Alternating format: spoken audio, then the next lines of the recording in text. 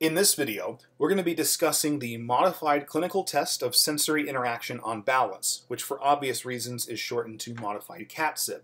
We're going to be discussing how you perform the test with demonstrations and also how you interpret the results. The purpose of the modified mCTSIB is to determine which sensory system is impaired and adversely affecting a patient's balance. Remember that the brain integrates information from three major systems to maintain balance. Number one is vision from the eyes. Number two, vestibular information from the inner ear. And number three, proprioceptive information, sometimes grouped with somatosensation. So vision, vestibular, and proprioception.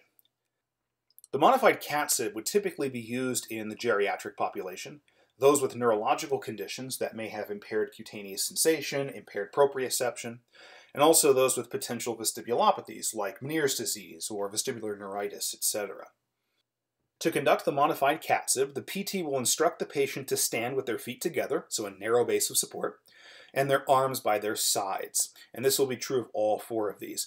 And they will attempt to balance in that position for 30 seconds. We'll take a look at these individual conditions in just a minute. With each trial, you're going to begin timing it using a stopwatch.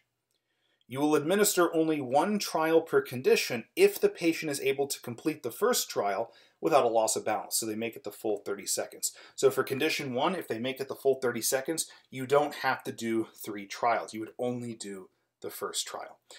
Any trial is considered over when obviously they reach the full 30 seconds, or the participant opens his or her eyes in an eyes closed condition, raises their arms from their side to try to catch their balance, or loses balance totally and requires manual assistance to prevent falling. Okay? So let's take a look at each individual condition. This is condition one, where the eyes are open and you're on a firm surface. Preferably that firm surface should be wood, tile, concrete, something that's even, that's level, and hard. If you have to get by with this low-rise carpet, it's acceptable, but it's most valid when that surface is very firm, okay? Now, if I got all 30 seconds on the first trial, I'm done with that condition, we'd move on to condition two. But let's say I only got 20 seconds on the first trial before I lost my balance. Then I would have to do 2 more trials.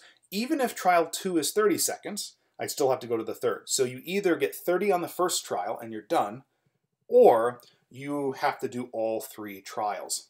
Now in this condition, because I'm on a firm surface, I'm able to rely on somatosensation from the plantar surface of the feet and proprioception in the ankles. I'm going to rely on vestibular information, and my eyes are open, so I'm able to rely on vision. This is going to be the easiest of all 3 conditions. Condition 2 is where the eyes are closed and you're standing on a firm surface. Because of the firm surface, you still have proprioception and somatosensation.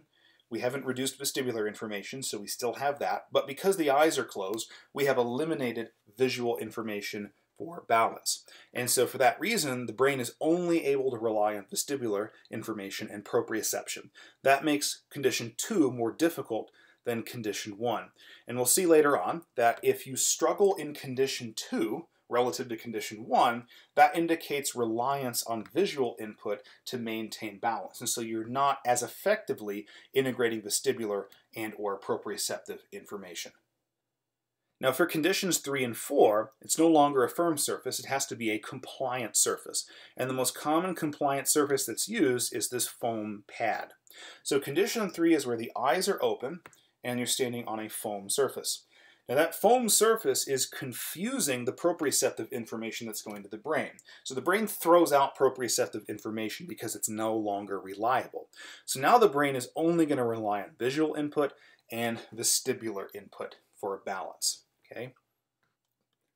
Condition 4 is the most difficult of these to balance in. So we're on the compliant surface here, the foam pad, so proprioceptive information is discarded by the brain. It's considered unreliable. Eyes are closed, so there's no visual input going to the brain. So the only balance information that the brain has to rely on is vestibular input. Now, as we mentioned before, failure in condition 2, which is where the eyes are closed on a firm surface, indicates reliance on visual input to maintain balance. So the person is not effectively utilizing vestibular information and or they're not effectively utilizing proprioceptive information. So how do you treat that? You have the patient practice balance in a condition where they have to rely on vestibular information and or proprioceptive information. So you use a forced use approach. You force them to use vestibular, you force them to use proprioception, and with practice, they get better at integrating that information with and without vision. Okay? Failure in conditions 3 and 4, which is where you're on the foam surface, either eyes open or eyes closed, indicates that the patient relies on somatosensory or proprioceptive input to maintain their balance, and that the visual and or vestibular system is not being used and likely compromised. Again, how do you treat that? Well, it depends on which system is compromised. Is it visual or vestibular system? For visual, you basically just do some kind of an eye exam. Okay? Maybe the patient has horrible vision and they don't have any kind of corrective lenses or contacts. Okay? That's a simple fix. Or they have diplopia, double vision, something going on with vision. You can certainly screen for that and or refer them out to the appropriate practitioner. If the vestibular system is compromised, again, you need to force them to use vestibular information. Again, practice balance exercises that force the use of the vestibular system. And this is not a cognitive dual task, so make sure there's not a lot of distractions going on in the room while they're trying to maintain balance. Thank you for all your support. Be sure to check out my Instagram for cool science and not science stuff.